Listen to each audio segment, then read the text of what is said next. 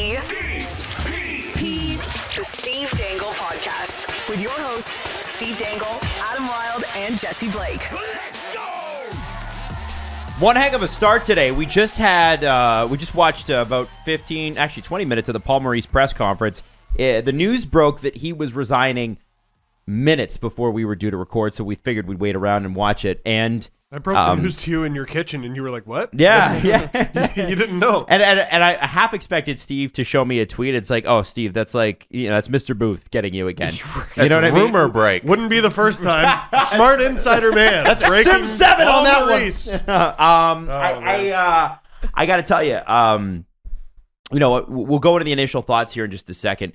But if you've missed the story, if you're just driving home and you've been working all day, Paul Maurice surprise resignation this morning with the Winnipeg Jets. And what's interesting about this is that he's had an 8-year run with this franchise, and that's got to be the longest tenure in the NHL, right? It's up there. Like, I don't think like in the current NHL among active, right? There's nobody that's longer than that. None I can think of. And, you think about, like, some of the longer ones. We had Quinville, Trotz, some of the other... Like, Here, you want the list? Yeah. It's John Cooper, March 25th. We always forget about John Cooper. 2013 is when he was hired. And then Wow. second on the list, Paul Maurice, 2014, January 12th. That's There you impressive. So here's the thing. When you have a coach that's that long tenured, obviously, they're right at that point, they're built into the walls, right? They're part of the furniture. And so to see that he resigned himself, and I tweeted out that it must have been serious, and people were like, wait a second, it's nothing sinister. I'm like, well, that's not what I meant. And I get the context of the time. We'll talk about the Kyle Beach settlement in a bit here. Yeah. Serious can mean a lot of things. And what I meant by that was it seemed like this wasn't just a fly-by-night flippant thing. And that became evident over the course of the press conference. Yeah, I got a few texts before the press conference began, like, oh, was he allowed to resign? That's not what this was. No, it's not one of those. No. If you're looking for that, it seemed to be, and there's going to be some significant reading between the lines here, and I think he left it open for that. Yeah. What he said was he wasn't happy coming to the rink anymore. Over the course of the pandemic, his, like so many people's perspective on their jobs and on their lives changed, and he said so for the first time in my life, it wasn't fun. He's like, it's not that I couldn't do a good job. It's not that I couldn't keep grinding, but I knew that I couldn't do the best job. And I guess these conversations have been happening since the summertime. That's what it sounded like. So he said he spoke with Shovel Dayoff, and I'm forgetting the other name. Probably Mark Chipman. Chipman and Shovel Dayoff about this exact situation happening over the course of the summer. And then they decided on, hey, I'm going to come back for the start of the season. And then now he made the decision again. So it's a long conversation. Like, it's been months since they've been having this. I like this tweet. I feel good. I don't have a game that I have to coach tonight, and I don't have a job to get to tomorrow. So Dave Lowry... It says it all, doesn't it? Yeah, it does. That's just all that stress just coming off of his shoulders. Before we talk about Dave Lowry, can I... I just wanted to say Dave Lowry's taking over as interim head coach. That's all I wanted to say. Go ahead. Adam Lowry's father. Oh, yeah, that's cool. That's pretty interesting. Former Flames captain Dave Lowry. Yes, so he gets to coach his son. That's kind of neat. Good for them. them. Like so many dads, except in the NHL, which I can't think of the last time that happened, or if it's ever happened, or whatever. But that quote says it all. Yes. Like, that's kind of what it boils down to, in that, okay, I don't have a game to coach tonight, and you're a head coach of a National Hockey League team, and you're relieved that you don't have to go to your job that evening. It's probably for the best that you're not doing it. Mm-hmm. And that's not an indictment on Paul Maurice. I actually respect the hell out of the fact that a guy who's making 7 figures in his job, who really, there's no reason to let Paul Maurice go. It's not like he was on the edge or he was going to be fired. They had a bit of a tough start. They've had some ups and downs this season, but for the most part, Paul Maurice was going through this entire season. We should commend him for making this decision. It's very difficult, extremely difficult decision. And I mean, one of my first reactions in talking to people was, no one does this, right? Nobody does this. So I was dying to see the press conference to see what his reasons were. And, when you do something unique or out of the ordinary, people raise their eyebrows and they might question your decision, but he made it anyway. And it's obviously something that he wrestled with, because he was thinking about doing it in the summer, and it's almost Christmas. So finally came to it. He's also a unique coach at the National Hockey League level. He became a coach very young. I think at the beginning of his career, he was the youngest coach in NHL history. He was barely 30, if 30 at all. I don't think he was even 30. He, I believe he played hockey and sustained an eye injury when he was young. I think it was his eye. And he has coached, Adam, every single season since the year we were born. Wow. He was an assistant coach. He began his career, according to HockeyDB anyway, with the Windsor Spitfires in the OHL as an assistant. He became a head coach with the Detroit Junior Red Wings in 93-94 in the OHL. And every single year, with the exception of the 2004-2005 lockout, Paul Maurice was a head coach somewhere. Every single year since the year the Rangers won the Cup. He's been a head coach. He began his career, I mean, I'm talking about him like he's never going to coach again or whatever. We don't know that. Mm-hmm. But he probably doesn't financially need to. Probably not. But what he does need to do is take a minute. I'm 33 years old. Yeah. Like every year since we were born. That's a long time to be doing the same thing. He began coaching the first year Wayne Gretzky played for the Kings. He began as an assistant coach with the Hartford Whalers 95-96. That season, he also became a head coach. He was there for 3 seasons, and then the team moved to Carolina. I was like, oh, he got fired. Nope, sorry, the team moved. He went to Carolina. He was there for a long time. He's got a lot of stick-to-itiveness. Longevity. That's a skill, by the way. It is a skill, and Toronto's the only place he didn't last very long, and I can't help but feel like that was actually the Leafs' fault. Yeah. On account of they didn't give him a goalie. No. Which seems to come up every episode. Funny, it came up last episode.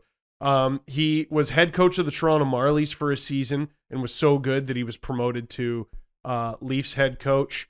And the only year since 2005-2006 when he was with the Marlies that he wasn't in the NHL was the lockout-shortened 2013 year when he got to coach Metallurg Magnitogorsk, who had my favorite line, the best line outside of the National Hockey League during the lockout when I was doing KHL highlights of Sergei Moisakin, who's the KHL's all-time leading scorer, Nikolai Kulemin, noted Leaf, and some guy you might have heard of by the name of Evgeny Malkin. Wow. I would just like to highlight Paul Maurice's HockeyDB picture because I have never seen Paul Maurice with a full head of hair. Oh, he was a handsome bugger. He was a handsome young man. He's 54. He's probably younger than all of us in that photo, including you, Jesse. He might be. I don't know.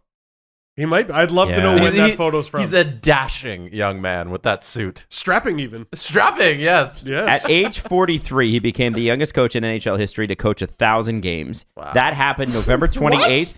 That happened November 28th, 2010.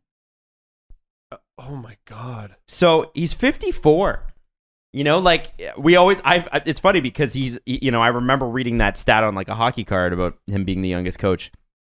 And he was the youngest coach for like a solid decade. Oh, he's still not even that old for a coach. He's 54. No, I always think of him as a young man, even though he's, 54 years young. That's a long time. I get it. And the thing about being a coach is you better be passionate about it because, even watching, I remember like Babs was like going to the rink at 5:30 in the morning for a game that they had at 7 o'clock that night. That's just Toronto, though. Is that just Toronto? Oh, yeah, he's trying to avoid the traffic. I love that he was going in like a gigantic like Ford F-150, he by lived the next way. door. Yeah. But it's a grind to be a head coach. It's a grind. It's thankless. Mm-hmm. When you lose, it's your fault. When you win, it's not. Here, do you want one more fun Paul Maurice thing? Yeah. The last pick of the 1985 NHL draft. I never knew that. There you go. He was round 12? That's when he was drafted. 252nd overall by the Philadelphia Flyers. I never knew that. To further what Adam was saying. Sorry. Which I did not do. being an NHL coach, like I don't think it's so much coaching as motivating. And if you're not motivating yourself, like, how are you supposed to motivate these players? Because they're professional athletes. Like I've said this before, they know what they're doing. If you threw out a collection of a bunch of forwards on the ice, they'd know how to play hockey and you wouldn't need a head coach. So a lot of your job is just getting these guys ready for the game. And if Paul Maurice felt he couldn't get himself ready for the game, how is he supposed to get these professional athletes ready and up for each game? I remember that being a fun conversation with Pat Quinn in the Olympic team, because people were talking about, well, there are more qualified hockey minds out there and fresher hockey minds. And I mean, he's a very good motivator, and everyone's like, yeah, that's good enough. It's Team Canada. They know what they're doing. Mm-hmm. All he has to do is motivate Just them. get them fired up. Yeah. Yeah. And like Paul Maurice, I don't know about this or that. Or, no. It's Mark Scheifele and Blake Wheeler. And they know what to do. Like, you're going to this Olympics and, Crosby and McDavid are on a line. Like, what are you teaching them? I don't know. I think I'll put them together. I think we need to go over some tape. Yeah. But all that said, so congrats to him on this next move. He feels good. He said, I feel good about not having to coach a game tonight and not having to go to a job tomorrow. Then obviously it was the right call. And you know what? I can relate to that. I can understand that. I can't tell you how much has changed about my perspective on life over the course of the pandemic. I think that's the same for everybody. If you're right now looking at yourself and going, I'm the exact same, then I think you missed the point, right? And I think that there is a transformation happening with a lot of people where they're kind of going, was I just doing this, or am I happy in this? It's I've always talked about, I think the way history is taught in school is very strange. But one thing teachers would do is just talk about an entire philosophical, cultural shift in one sentence. Yes. And then in this year, people started thinking differently. And remember, it's like, not why they started thinking differently. The answer on the test is what date they started thinking differently. Yeah, what date did everyone start thinking differently? And I'm like, that's very strange. It's like when they do how did World War II get started? And they summarize it in like 3 sentences in like a paragraph. And you're like, no, this was kind of a 20-year build and a couple wars in between. Yeah. There's this guy Hitler. He didn't like a bunch of people. Yeah. America D-Day. Like, that's literally history when you're in grade 10. Yeah. Dude. Yeah. Oh, it's embarrassing. It's embarrassing. It drives me crazy the way they teach that stuff. Never did I ever imagine we would live several of those moments in our life. I was about to say one, many of those moments. And this is one of them, and it's a moment that's lasted over 1.5 years now. So here's what's happening, right? Like if you're wondering why things feel a little off kilter for you, and sociologists are talking about this too, is that we are in the middle of the biggest technological revolution since the Industrial Revolution. Like the way things are changing, it's on par, and in fact, it's more intense. We are in a complete information revolution. We have never seen information change hands this quickly. Never before have we seen this much information be available to this many people, which has its good and its bad. And our brains are still adapting Our brains are adapting to this. We did not grow up like this, right? Mm-hmm. We grew up with the printed word and a newspaper, and your dad read it at the dinner table. And then lastly, you've got a pandemic we haven't seen in a century. The likes of in a century. This is longer than the Spanish flu. The Spanish flu. Yeah. So with all that in mind, yeah, I think your perspective's going to change a little. People might think about things differently. Do you think, when I look at, and you're going to see this in the grade, I don't want to call them best of episodes, but reaction episodes that we run after Christmas, which we've already recorded. And we go back and we watch some of the clips, and I go and I look at some of the stuff that we did at Rogers in the Fan 590 studio, some of the stuff we did at Bell in the backup studio. There's there like 6 different studios in the videos. I don't recognize myself. Like, that person doesn't exist. The way you speak, you mean. Which like is not the way you look or anything. Oh, yeah. Yeah. That's my hair's a little longer now, but that's about it. No, there was slander about my hair Oh, in the videos. Your fade. I shan't be bent back into shape about it. I was like, what is Steve referencing specifically about Steve's hair? Yeah. Hey. Oh, I'm sorry. It's just most of the videos were making fun of me, Jesse. Oh, yeah. We all talked about how, silly Jesse is. Nope. Just Steve's a big old idiot.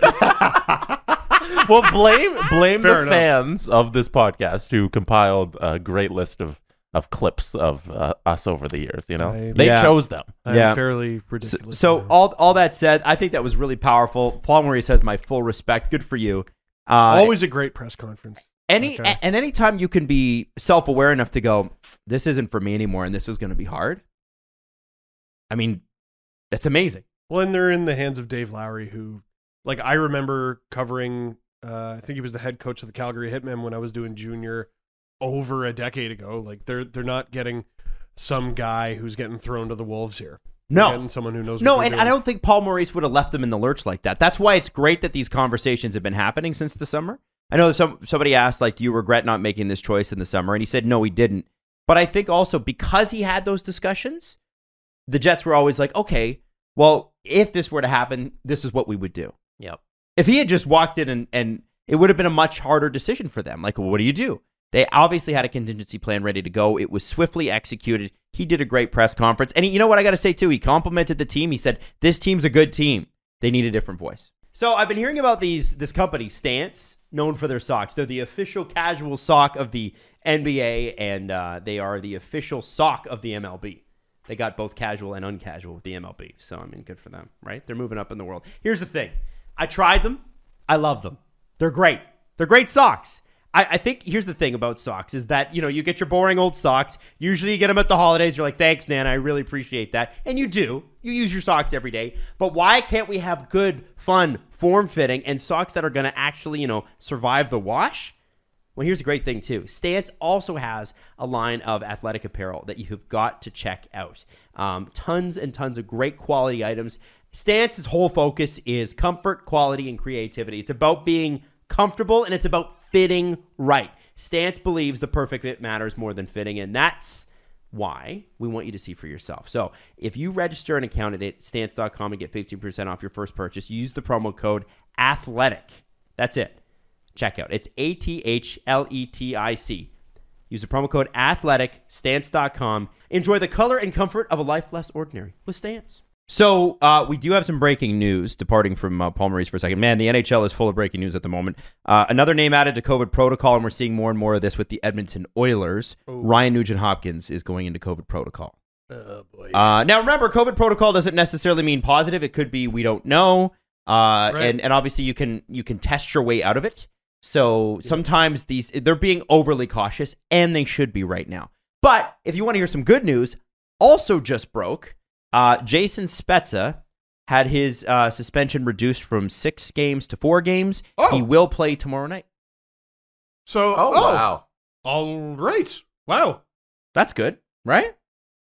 I think it makes sense. I mean, listen, I don't think any of the arguments for reducing his suspension was that what he did wasn't bad. I don't remember us ever making that argument. But 1,200 games played, clean sheet. Yeah. And it was a point that Elliot Friedman made on his most recent 32 Thoughts. He's like, first of all, the appeal process has to be better. It's terrible. Why did it take this long? And second of all, perhaps there should be equal treatment across the board. But if you're going to make exceptions for anybody, it should be a guy who's been in the league for over 2 decades. And I just got to know what Gary's doing. Your with resume his should- time. Oh, he's That's fine. just his job. okay, can I throw this out there? This is so far down the list of Gary Bettman priorities. That's This terrible. needs to be something that it's okay. There's the Board of Governor meetings. The Blackhawks just came to a settlement with Kyle Beach, which we'll talk to later. They have settlement talks with John Doe 2 coming December 20th, which is in just a few days. COVID is rampant, and the Olympics are a huge issue. This should be something that Gary Bettman should be able to delegate. I think he did do that, and somebody else did all of this, and then they handed Gary Bettman a folder, a manila file folder. Is that what they're called? Manila. A manila file folder Yeah. onto his desk and said, Gary, this is your decision here. And he went, put my Yeah. signature on that, and then he did it. I think that could have been done within, I don't know, 24 hours. No, I agree. No, the process is. So- No, we agree. We agree. Yeah. The process is terrible. I disagree that you could agree. Yeah? Yeah, I think you're both disagreeing right now, and I'm agreeable to you guys disagreeing. My brain just like You oughta. buzzed. Anyway, long No, story like, It short, should have been done sooner. it needs to be better. 100%. It should have been done better, 1000%. but he's going to play tomorrow. And listen, I do still think Spezza deserved 4 games for that. Yes. Yeah. I think 4 is fair. Yes. I also think what Or- it does, guys, is Even it if allows it's 6, just give us an answer. it allows for the NHL, though. This is interesting. Because here's the thing. Fan bases need their pound of flesh, right? What Spezza did, if somebody had done that to Rasmus Sandin or Timothy Liljegren or one of the players on my team, I would have been furious. What the NHL does then is they throw the meat to the wolves, which is us, and they go 6 games, and you go fucking right. And then a week later, when you don't give a shit anymore, they go actually 4. And you're like, I'm over it. And it's actually kind of a smart move, right? It's good PR. And believe me, that matters. That counts. Anybody watching this who doesn't think that counts, guys, that counts. They care. They do care about that. Also, As much as their process is ridiculous and stupid, it's specifically made so that they can't be held accountable. well, which fan base would be the most mad about this news? The Jets. Okay, let me just slide this under the door. Let me just, also we Right. reduced it by 33%. All right, let me just, okay, bye. I don't know. It's interesting timing, to say the least. Let me just sneak that by you right there. Very Canadian of you there, Gary. But it's, to me, the amount of games, like the fact that it was reduced, like I don't have a passionate opinion about whether or not it should have been reduced. I do have a passionate opinion about when there is an appeal, there needs to be a quick answer. Right. There's no reason you can't have an answer to that within 48 hours. No, there isn't. But the NHL goes, fuck you, we don't care. Also, shout out Okay. Spezza for getting 2 game checks back. That's Oh! not insignificant. You know, he for gets him, it money. might be. He lost, I think it was 20,000 over the course of 6 games because he's on League Min or whatever. So he gets back a third of that. Still money. It's money. What are you, It's like $6,600 or something. yeah. What are you gonna do? Not take your 66 grand? He can go out there and get the used car he's always wanted. I'm happy for Jason Spezza. I'm sure $6,600 will go a long way. to He's something. probably making that based on the money he's made in his career. If you with the right financial manager, he's probably making that per month on interest on the money he has. Like, think about that. Yeah, if you have the and right, you don't want right- another month? I suppose, but I don't think he's losing sleep over it. Hey, Adam, here's $5. Do you no, want I it? want that fucking $5. Thank you. But I'm not Jason Spezza. I'm not sitting on $40 million in career earnings. Let's say he's got $10 million in the bank, or $10 million in investments. Okay, let's say he's just got 10. So we're going by the 30% in rule. investments? What are we doing? God, Okay? I'm so dialed So into this conversation. if you got the right money manager who gets you between 4 and 7%, Frank Zecca. that Frank Zecca. Let's say you got 10 million in the bank. That's 400 to 700 grand each year. So he could be on 10 million bucks making league min on top of the league min he's making. Sure. See, these are the thoughts that go through Adam's head. Here's what is going through my head. Jason Spezza could take that $6,600, put it into a t-shirt cannon, walk into the nearest Starbucks and fire it at all the employees and say, Merry Christmas, Don't do that. and walk out. Why not? That's a fire hazard. Yeah, Steve, you're a fire hazard. I think they'll risk it. Don't do that. It's somewhat, okay, let me look into the camera. Like, you can fire, here. You can fire money at me. You're allowed. You're allowed to fire Adam, money what else at me. we got on the I'll show take the today? risk of you firing money at me. Montreal played without fans last night against Philadelphia, and I know tomorrow's game versus Boston is being postponed. And It is? I think out of pure caution, right? And remember that in Canada, our view on how we're handling the pandemic is vastly different from the States. Be that as good or as bad as you think that is, I'm not even going to offer an opinion. But what I will say is that I don't know if people know where we stand. I think get a vaccine is where we stand. But I think the whole thing is now I'm going to be curious to see how other jurisdictions handle this. I got to tell you guys a story.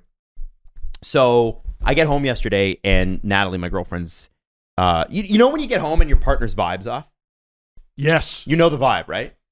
Do you have a difficult time extracting that information from her? No, she's really good about it. Oh, Really good about what's it. We that both like? are in serious Is therapy. that great? Is that fun? I've been in serious therapy for a long, long time. She's been in serious therapy. Not serious, like whoa, but it's serious as in like you take it seriously, right?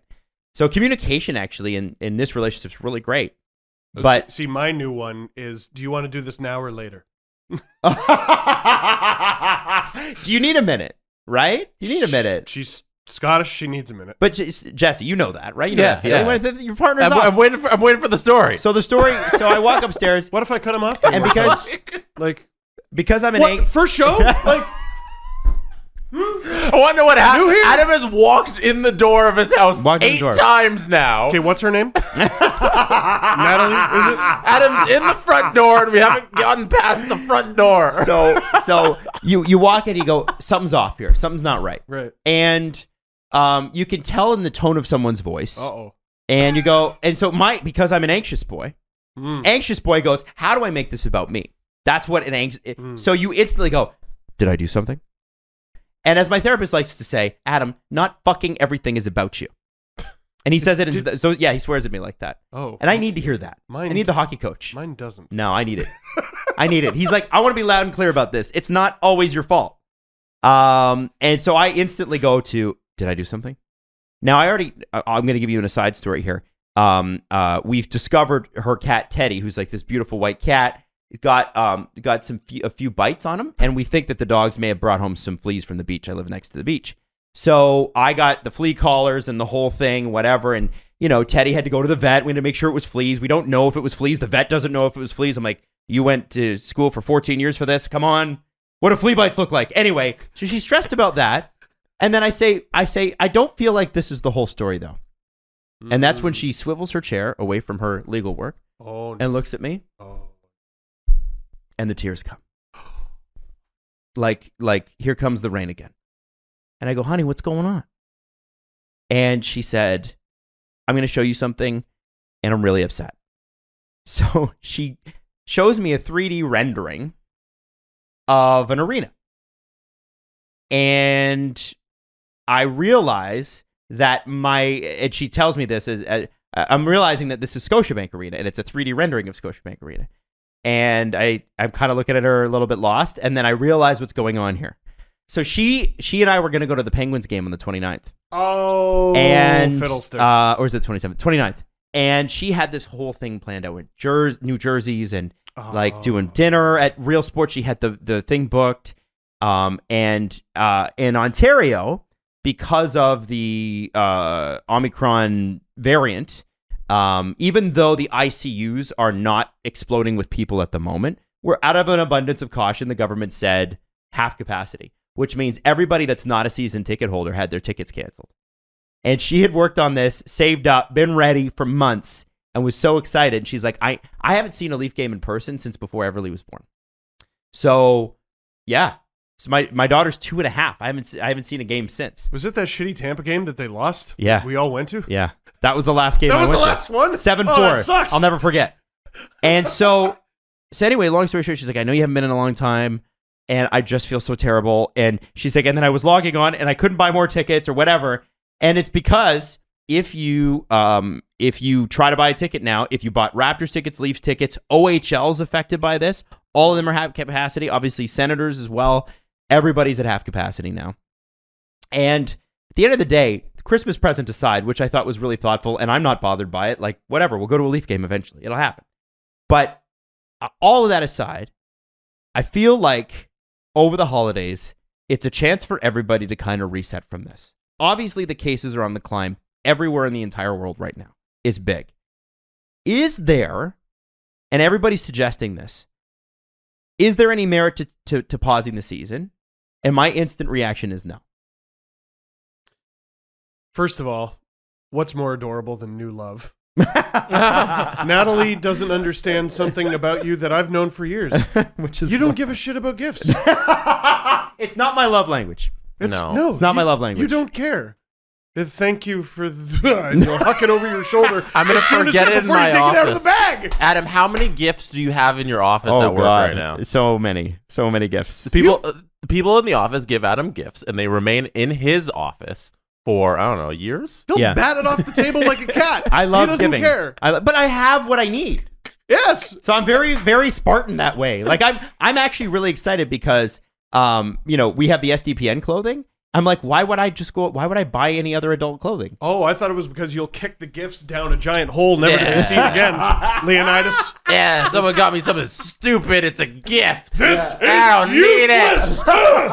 And he kicks it down the hole to never be seen again.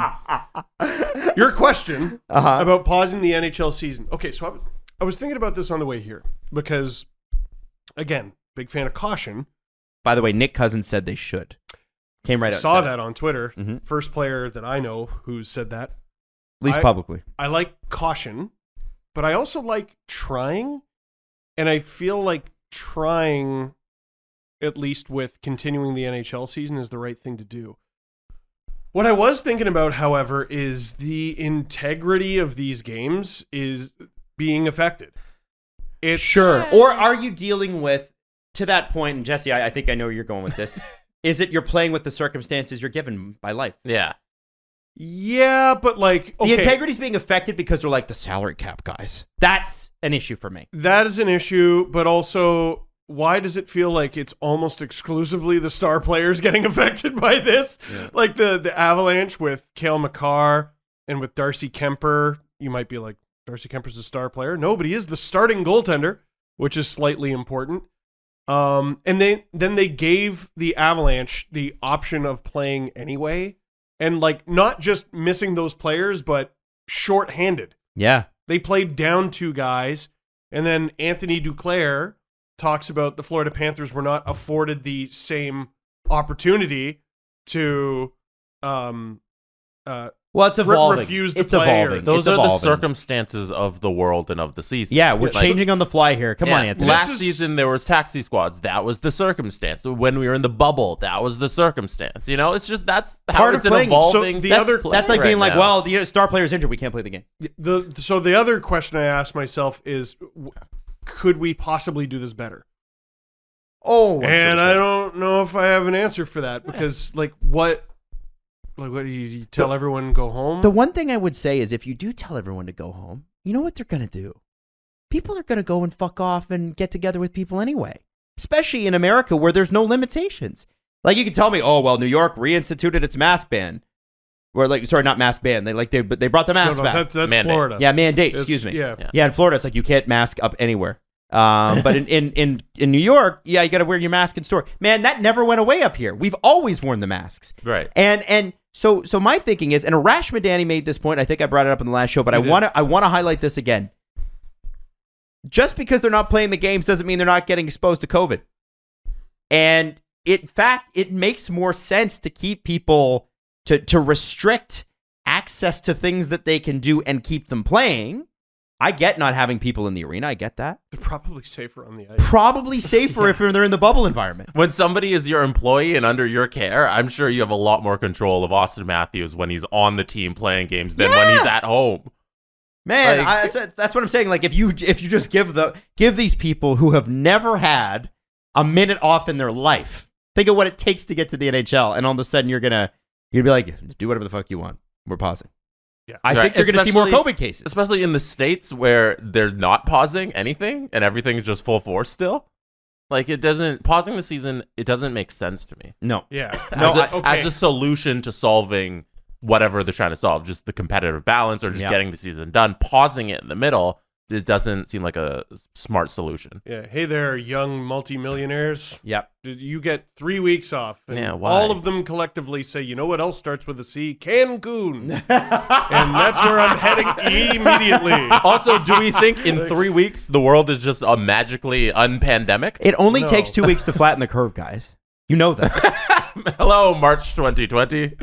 2 weeks. Hey, we'll be out of the flatten studio curve. for a couple of weeks and then we'll be back. Yeah, it's a Steve Dangle podcast. I'm Adam Wild. No, all and of I'm getting this- a divorce. This is just going to keep going. It's going to keep chugging along. So we got to find a way to work within it. Yes. And that's what they're doing. Yeah, and yes, could it be done better? Sure, but sometimes you learn on the fly. And I'm giving the NHL, the players at the Players Association, everybody get some grace here. The other thing that you can't do, and I was reading this in the Washington Post, and I thought it was such a salient point yesterday. You can't come at a 2021 problem or 2022 problem with 2019 solutions. A lot of what we knew about the pandemic in 19 and 20, like late 19, early 20, is a lot different than what we know now. So going back to the things that we did at that time, which were somewhat effective, it's not exactly like, that's not exactly the recipe for success. If it was, then we wouldn't be in this position in the first place. We would have eradicated it. We're not there yet. Everybody's got their vaccine in the NHL except for Tyler Bertuzzi. And you have most players, thankfully, being almost symptom-free or mild symptoms. That's great. What an improvement. So now the question is, how do you keep the games going? And how do you improve testing so that somebody isn't taken off the ice in the first period? One thing that's happened in the NFL is they are allowing players, if they test positive during the week, they can have 2 negative tests within the same day. And then if they're asymptomatic, they can go back on the field. So what does that mean, though? Does that mean you can share it? Like so if I have a positive test and then I have 2 negative tests, does that mean I have no COVID? They're saying if you have 2 negative tests within the same day, you can go play if you're asymptomatic. Okay. And then my next question would be, if you are asymptomatic, and I guess if you're testing negative, you don't have COVID. But because the thing is there's been a few NHL players that have said this, like, if I'm asymptomatic, why can't I just play? I thought the reasoning for that, and I could be wrong here, is that even if you're asymptomatic, you can still spread it. Right? Yeah. Yeah, if you have it. But they're saying all they need is a negative test within the same day. Right. Even if you tested positive yesterday, if the next day you got 2 negative tests and you're asymptomatic, you can go out and play. I'm assuming that why wouldn't you? That makes sense to me. There are other solutions. My peasant brain. Plus, they have a lot quicker testing because everything's in America. It's a lot different circumstance. Oh my God, what Canada. A joke here. So they have the very quick testing now that they've implemented, because they did have some complaints earlier in the season about the league just not ruling on testing quickly enough. So they're changing all that. So there are solutions that the NHL could implement that other leagues are trying to do, where we can get guys back on the ice quicker. There are options here. Yeah, we can get the season done. It's also not about eradicating it, because that's not happening. And that's not the NHL's job. Yeah. Right? It's not on the NHL to eradicate COVID. They're an entertainment product. Yeah. That too. People act like it is, though, and I'm like, hey. I'm not fans of the way this league's run either, but we can't give them a break here. Yeah. That's not fair. I think the point here is just that they can play these games, and there's a way to work within this, just like how everybody's adapted at their own workplace, where you're working from home and you're doing all this other stuff. The NHL can find solutions as well. I would like to see a lane picked. The lane is, we can do this, we're going to get through this, or abject terror. And I want a lane picked. Tell anyone how to feel ever. Well, I think what's happening is and I get to an extent why they're doing this up here, but what it can cause problems. So what's happening is abject terror before the abject terror actually happens, right? So you can spook people so that they'll chill out and then hopefully curve on this thing. The problem is that when you do that enough, people just tune you out. Yep. What percentage of the people listening right now heard the recommendations around Christmas and just went, that's nice? Oh, I would say it's pretty significant. Yeah. Whether or not you personally agree with, wherever you stand on that, I would say a significant, maybe over half of people who heard that said, fuck off. Or I'm going to find some way around this. One of the things that a lot of families are doing is they're doing rapid tests before you go to Christmas dinner. That's what I'm doing. Why not? Rapid. I've got a dinner on the 24th and dinner on the 25th. Rapid test before both. After, what was it? Yesterday's recording. We had a recording for something. What did we talk about? Maybe it was after Wednesday's show. We talked about going to the Lickbo. You go to the Lickbo, you get a thing of Baileys, and you get a rapid test. Because that's what Ontario has right now. Yeah, so for anyone who doesn't know, in Ontario, they're handing out... I hate Doug Ford so much. We're finally giving out rapid tests. Finally. We were not. We had 20 million of them sitting in reserve, and they were like, no. And the place they're doing it, where they're handing them all out, is the liquor store. And the library. Yeah. And the library. No, I didn't see the library anywhere. Well, the LCBOs. The thing he's trying to defund constantly The library. Oh, yeah. Well, everyone head to the library. Get some Dr. Seuss books. Anyway, The reason, we though, talked is about that how everyone's going to be going to the LCBO. Everyone's going to be going to the liquor we have store. nationalized liquor sales, those are all technically government buildings, which is why they can give them out there. That's why they're doing it. And by the way, It's just provincially, yeah. Sorry, not across provincialized. It provincialized. The other day, he got on TV and said, "We're not comparing apples to bananas here," and I was like, "I want to kick you in the chest." Why did he say that? I don't I don't know. remember. Yeah, listen. Because I've tuned him out. Right. It's Like everyone so, else. So long story short, this is not where we wanted to go with this. We went way too far. Yeah, Steve. Where What? we wanted to go. Sorry, I'm a little flustered. For my child's entire life, you're all gonna die. Next day, it's fine. So you're asking the NHL to pick a lane. That's all you want. Yes, I do. I'm asking everyone to pick a lane, please.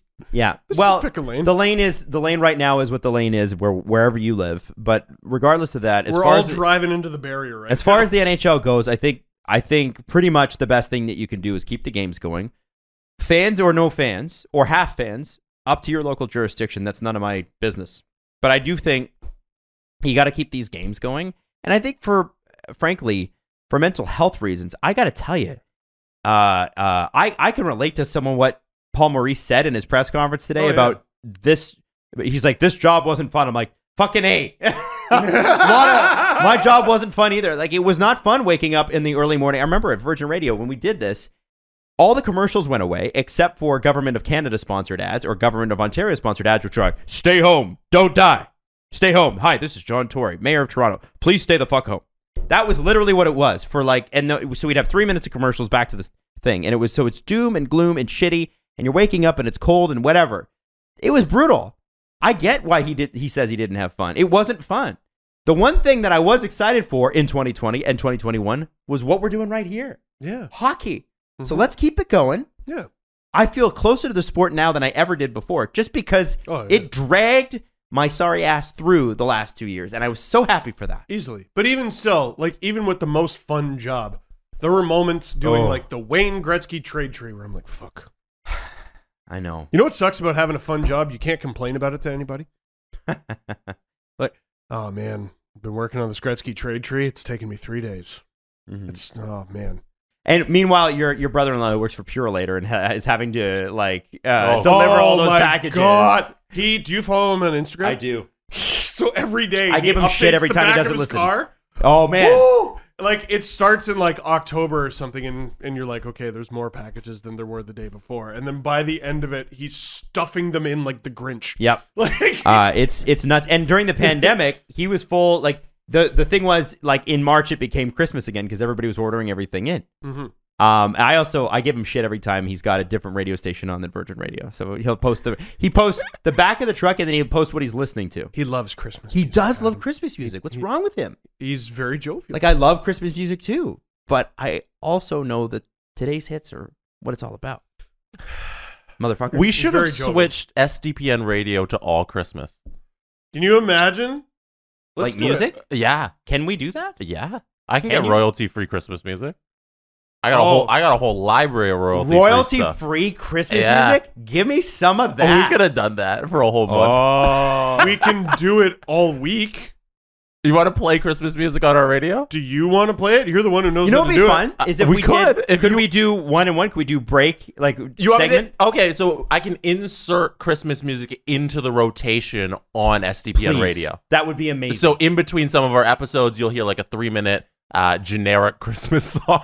Dude, look up hockey Christmas music. Yeah. Oh my God.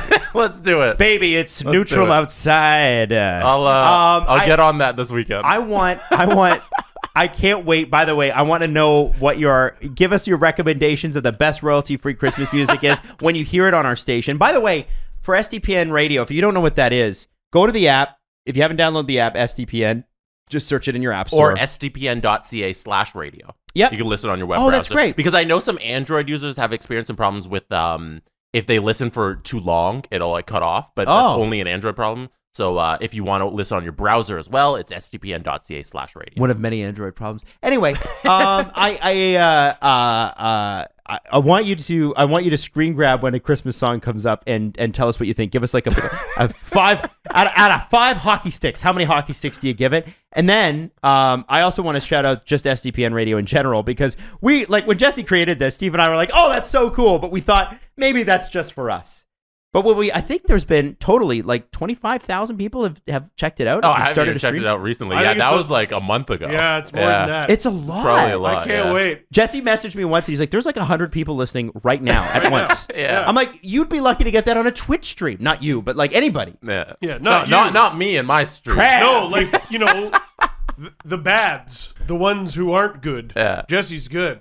I cannot wait to hear this. They lost to a Zamboni driver. Simply having a wonderful Christmas. It's gonna be good. It's gonna be good. Right. I don't know how we got there. That doesn't matter. Hey, okay, so a little bit more serious, and this is wrapping a story that you, I have to tell you, there's some stuff that went on behind the scenes with this story that will come out in years to come. But for now, we know we at least finally know that Kyle Beach got a settlement agreement in place with the Chicago Blackhawks. Yeah, and I guess they met with a mediator, the Wirtz family lawyers, and obviously Kyle Beach's lawyer, come to an agreement. Obviously, the sum will remain undisclosed. And it really doesn't matter how much money it is to us. But what I hope here is that, and this is the only way that you can do this, that there's some sort of peace in Kyle knowing that the story's out there and that there being some financial compensation for him. There's nothing that the Blackhawks can do to take this back. All they can do is be better going forward. And unfortunately, Kyle's career was affected enormously by this. But it was nice. In all the tough news, that was great to see. It was a process that took far too long, and that's exactly what I was expecting out of the mediation process. And I believe it lasted a day. Yeah, they met one day. One day, and that's not what I was expecting at all. I had December 15th circled on my calendar for a long time, and boom, he got a settlement, and John Doe 2 will be in a few days on December 20th. A good mediator solves a lot. Now, I want to say this. When we started talking about that story, and we had Rick Westhead on in the summer. In a barn, when he was in a barn, it wasn't getting the coverage it deserved, quite frankly. Rick was out there promoting it, banging the drum, but nobody was supporting it. And I just want to say a shout out to you who listened to this show and shared it and pushed it, because whatever small part this show played, it was because of you. A lot. What I'll tell you what they would have said in traditional broadcast. They would have been like, "That's dead. Like that. No one's going to watch that. It's too depressing. They come to us for an escape. Nobody's going to watch that." I think at last check, over 80,000 people consumed that episode. We had 55,000 on YouTube, and I think another 25,000 on audio. Wow, which is unbelievable. And I just want to say how much we appreciate the fact that you shared that you reacted to that you talked about that, and you didn't let it die. The changes that occurred within the Blackhawks and with the NHL, and what will occur in the NHLPA going forward, are because you stuck to that story. And you got behind what Rick Westhead and Katie Strang did. And that's the thing, right? You got to show sometimes that tough subjects matter to the average person that watches the NHL. Maybe we're all a little bit, like when it comes to NHL fandom, we're all a little extra. I get it. We love hockey. But what you did there shows the power of what an audience can do to affect change. And we didn't have to start any petitions. We didn't do fundraisers. We didn't do anything. What we did was we shared the information, all of us, and we didn't let it die, and we let the journalists do their jobs. And Kyle Beach now at least has a little bit of closure. Is the work done? No. There's John Doe 2. Yep. There's other things to happen. But I just wanted to shout that out. I think it's an important spotlight. And I just want to say how special this community is. Blown away. Absolutely blown away. The people, when I talk about what we're doing here with the SDPN, when I talk to Alan about it, when we talk to Chris about it, Andrew, Julian, and all the people that we're talking to about bringing on, and we will be expanding next year. What I always say is the same, is that this is a special relationship, and it is not like listeners and a show. It's a community of people that are, you know, they don't always agree.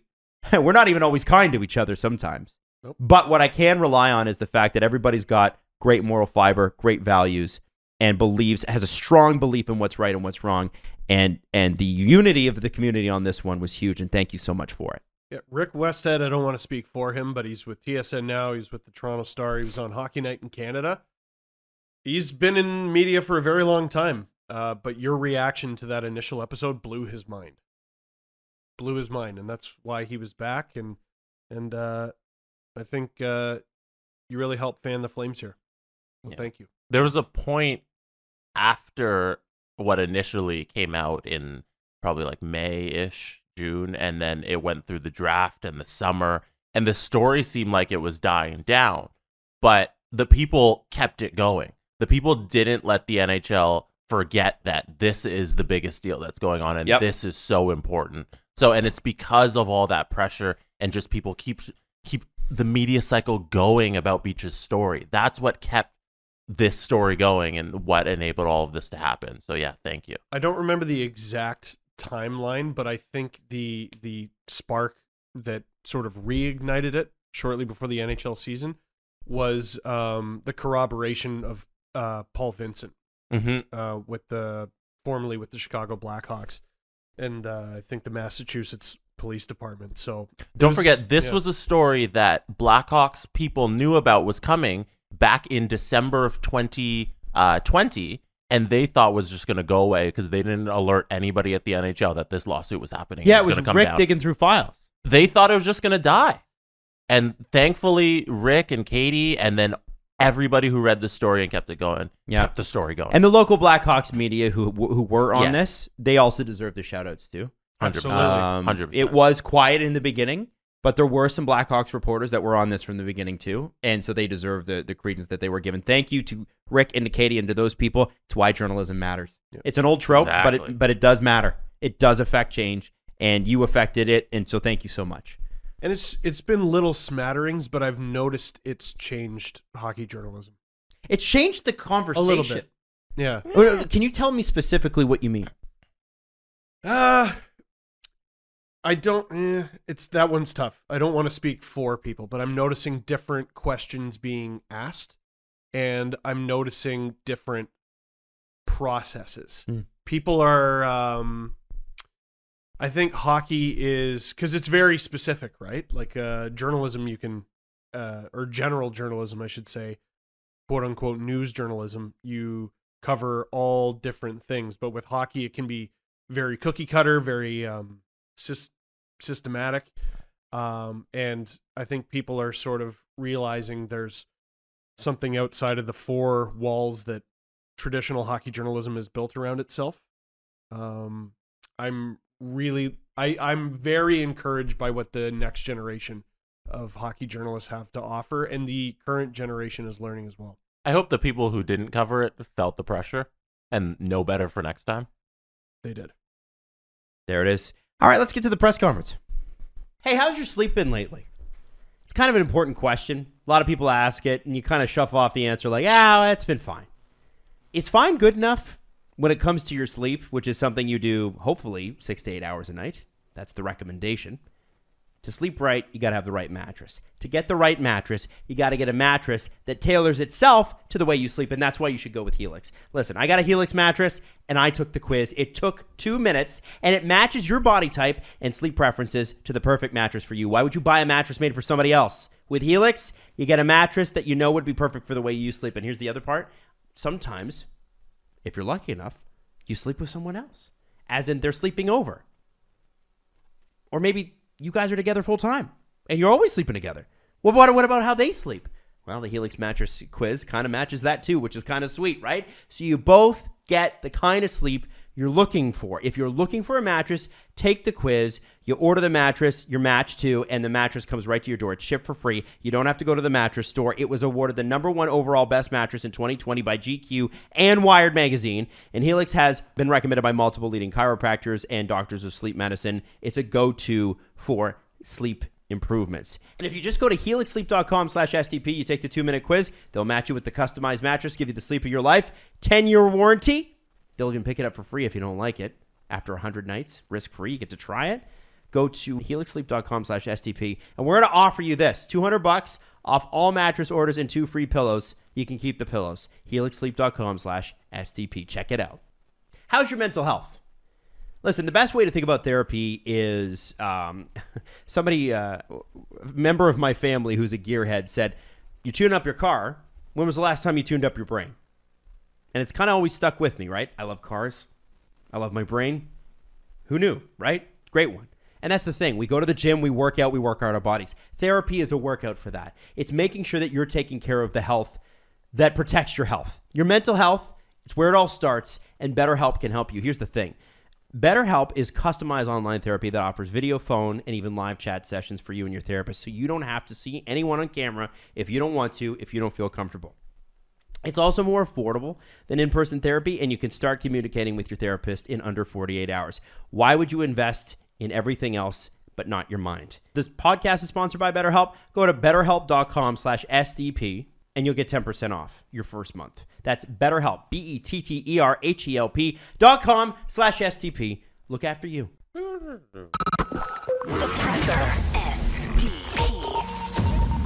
The Steve Dangle Press Conference. Steve, I gotta ask you. Oh no. What you thought of what happened Wednesday night when myself and the crab people, not so much the crab people, but myself, traded John Tavares for Lucas Raymond on the first episode of 1 since 67, our quest to win 1 Stanley Cup with the Toronto Maple Leafs in NHL 22. Ah, crab people. I love watching people learn. In the same way that Adam's girlfriend just learned that he doesn't give a shit about gifts, you learned that Jesse doesn't give a shit about feelings. Yo, true. And he does not. Yeah. And, you know, part of me, I love the idea. 1 since 67, you're trying to win a Stanley Cup in NHL 22 with the Toronto Maple Leafs. And I was like, how is Jesse going to make this interesting? Mm-hmm. Mm-hmm. And here's me going, well, what do you do with like Andre Kasha? All gone. Nick Ritchie and Bye. yeah, but I wasn't thinking big enough. Mm-mm. You, Jesse, if you were a Mortal Kombat character, you wouldn't have a punch, you wouldn't have a kick. You would just reach straight into everyone's chest and pull out their still beating heart. People got really mad at Your me. was it your actual first move? It was the first trade. Your first trade was trade the captain. Because I wanted to sign Bobby Ryan in free agency, and there was not enough cap space in for the Leafs. This man traded John Tavares so he could get Bobby Ryan. No, but also so I could get Lucas Raymond and free up $10 million in cap space. Because Lucas Raymond makes under $1 million. Yeah, there was great logic to it. Yeah. You're freeing up the cap space. Yeah. You're getting a player who you know does well in the future because you had him on your Buffalo Sabres. He's 79, I think, when I traded for him, but he matures into like an 89. How many in like 2 years? How many trades have ever freed up $10 million in cap space? I don't know. I think the answer I don't think is that's zero. ever happened. I'm confident the answer is zero. I turned Muzzin and Dermott into Nick Suzuki and Romanov. And did people freak out about that? Yes. Did they freak out about that as much? No. No. Because you pulled out their still beating hearts. That's how you began. Mm-hmm. You started. But that also led to having a great moment with Morgan Riley when we gave him the captaincy live on the stream. Wow. I can't wait. We put a crown on his head. Can't wait until Jason Spezza takes the captaincy away from him when you hire him as head coach and then fire him less than a year in again. Jesse will play with your emotions and he will giggle as he does it. Okay, let me get to a question. Next stream is tonight. I think we'll start at 7:30. So and who will Matthews be going for? We're in the first round of the playoffs. We snuck into the playoffs with a depleted team. It's very exciting. Question for Adam. This is from T. Davy. When history is told and taught, we often focus on the dark sides of humanity.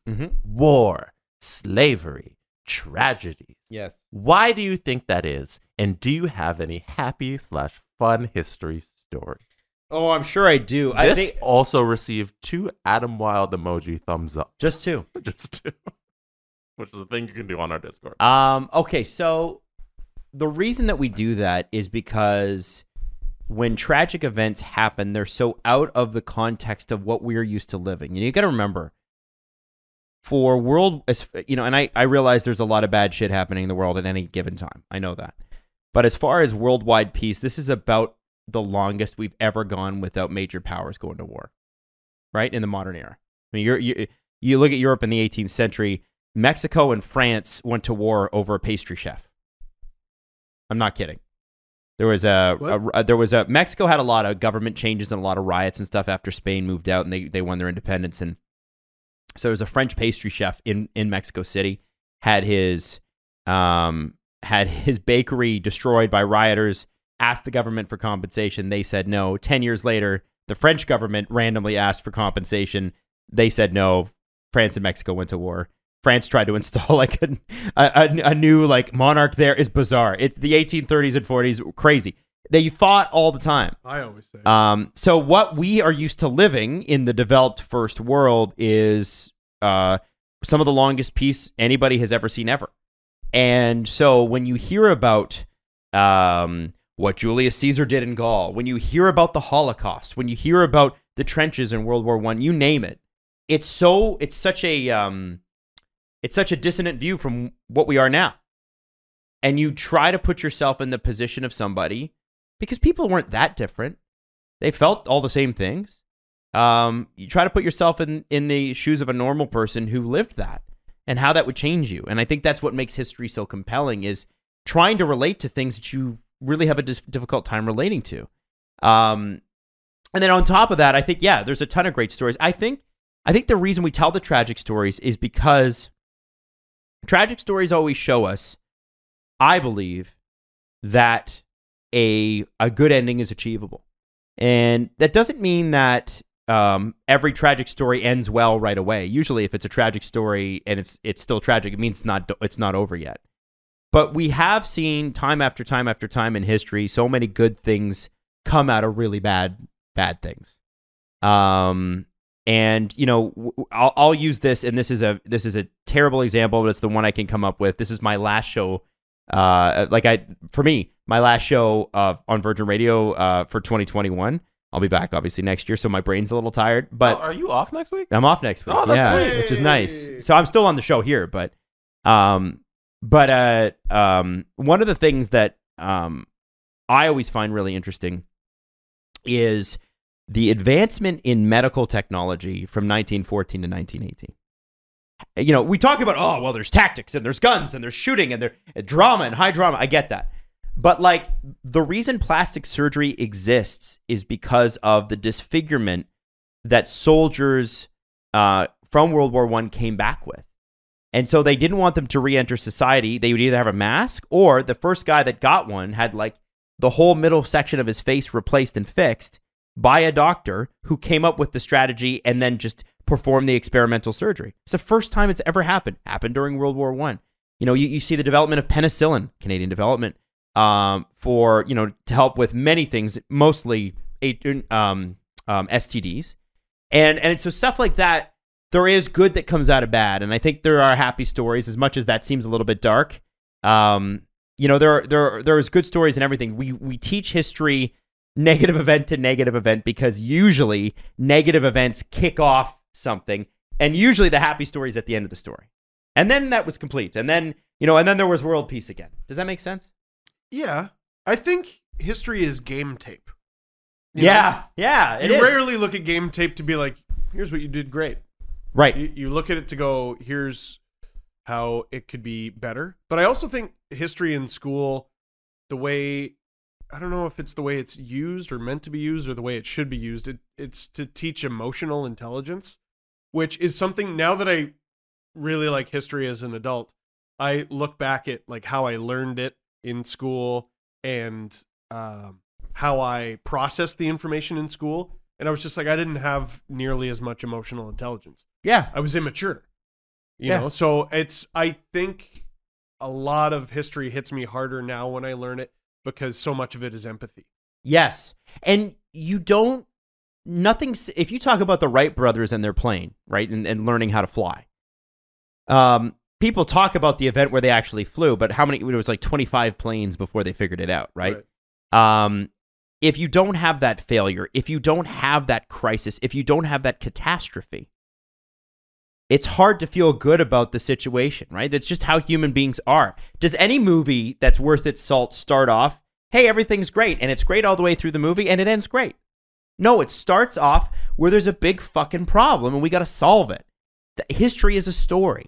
History is a movie. History is a TV series. Everything that the reason I love the conversations about Napoleon or World War I or whatever it is, or the formation of automobile companies and the challenges. There was 500 at one point, 500 automobile companies registered in the United States. 500. And that was it. That was pre-1920.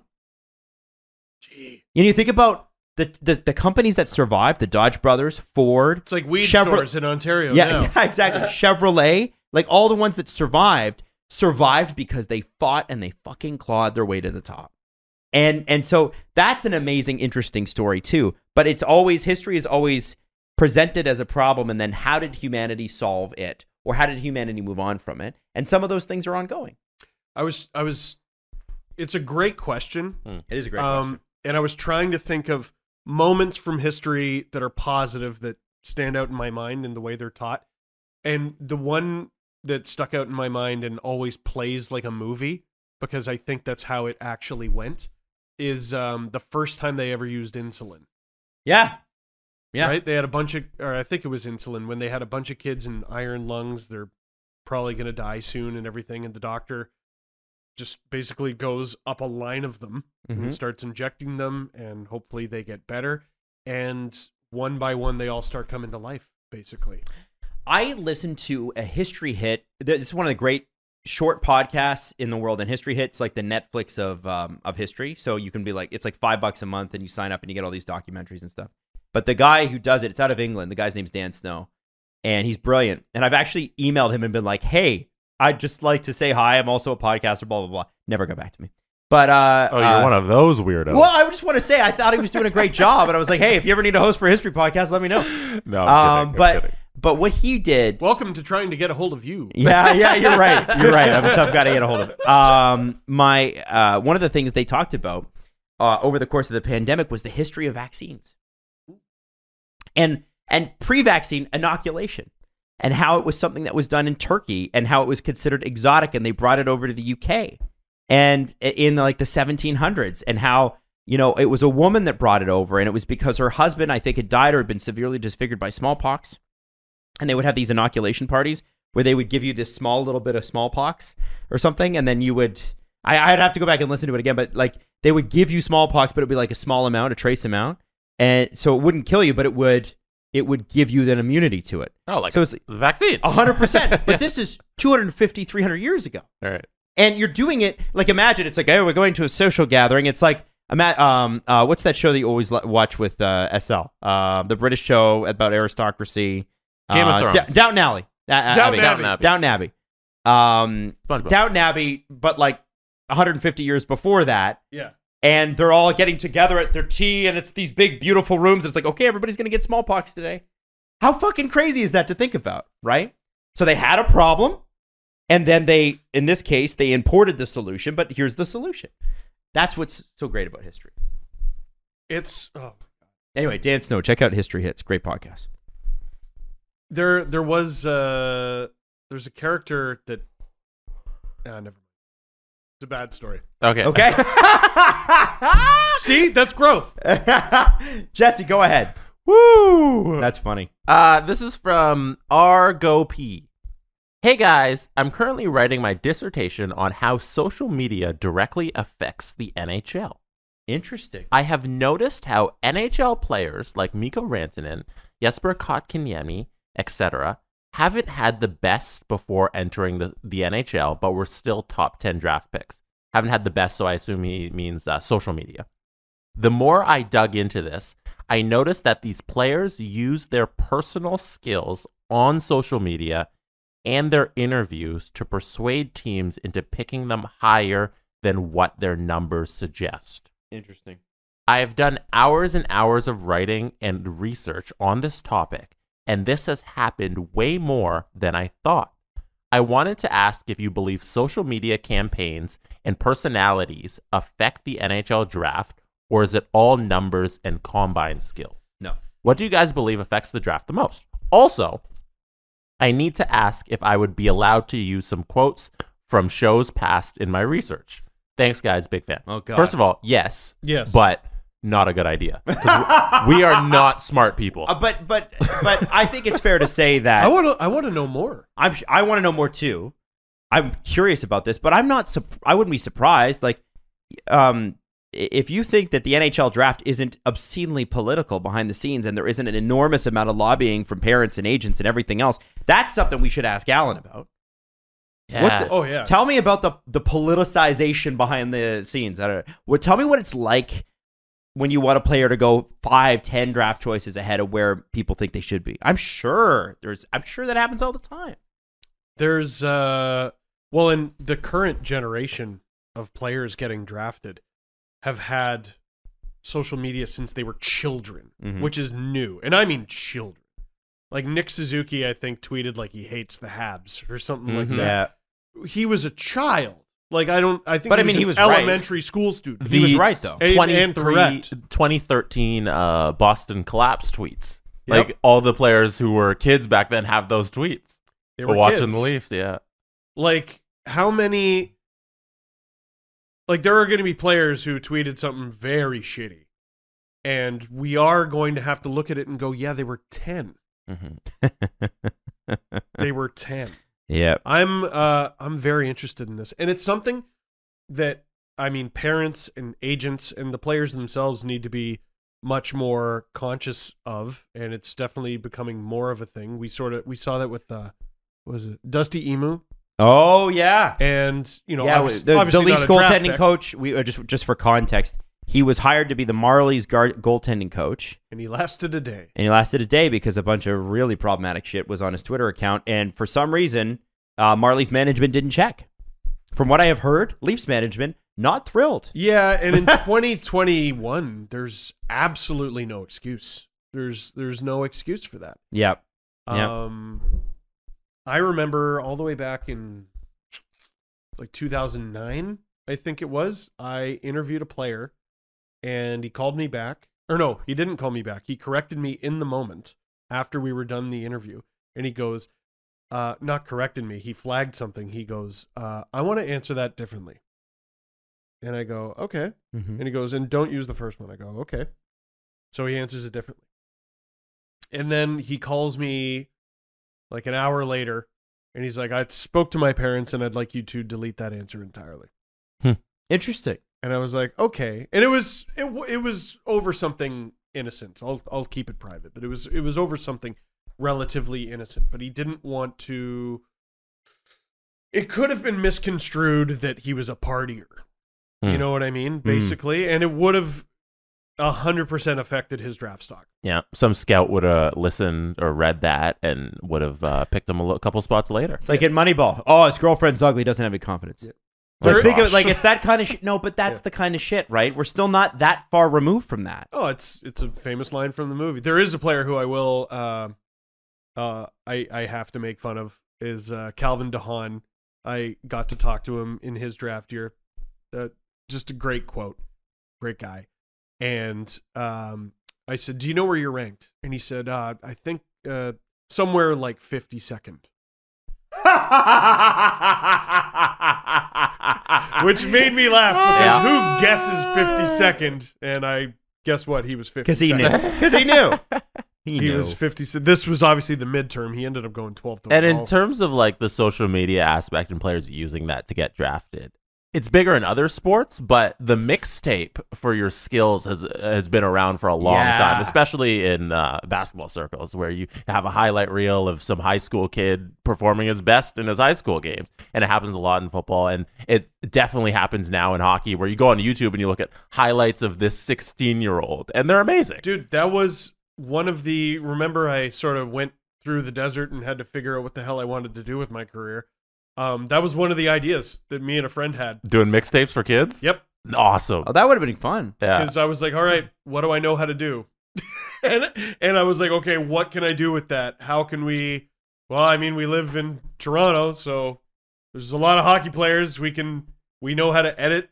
We'll go to games. We'll you go record. to a couple GTHL games, find the top players on a couple teams. You'd probably have to go lower than that. Yep.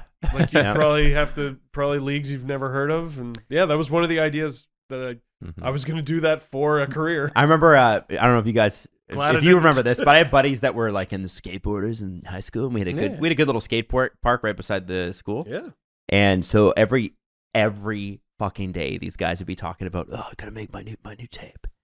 Gotta make my new tape. That's how you get I'm discovered. gonna make my new tape and get discovered. It'd be like them doing a kickflip, and it's like standing still. It's not like they were doing like a rolling kickflip. It was just like, this is me doing a kickflip. Yeah, I'm gonna send this in, and hopefully I get some stickers to put on my etnies.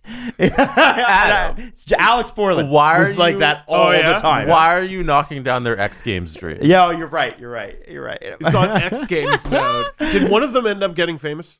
No, Oh, No. okay. not a single one. I thought it was someone. No, we never had a Tony Hawk. Yeah, we went to Yeah. school with Tony Hawk. Yeah, We're old. It's yeah, no, none of them. No. None of them. All right. Well, listen, we're going to be back next Monday, next Wednesday. Obviously, Friday is going to be our World Juniors preview show. I want to know. Huh? Yeah, let's can we get a follow-up from RG RGoP on our Discord channel about your dissertation? That would be great. Yeah. We can follow up, and we can I don't know if you could link to it and we can all read it. Like, that'd be fascinating.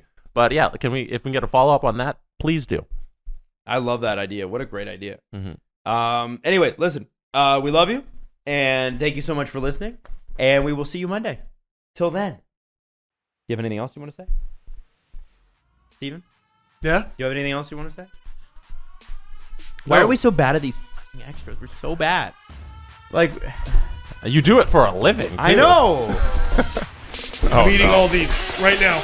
I'm eating all these turkey chips.